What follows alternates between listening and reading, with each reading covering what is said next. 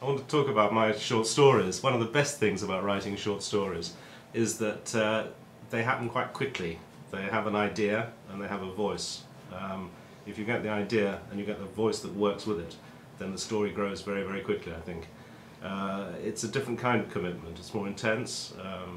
It's more experimental in a way. You can do something that you wouldn't want to sustain for a long time because you have 10 pages, 15 pages.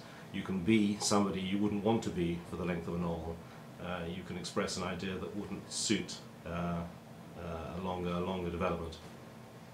I like bad behaviour, and a lot of my stories are about people who behave badly and don't necessarily suffer as a result. That's something I wouldn't want to do in a novel, but I enjoy doing it in short stories.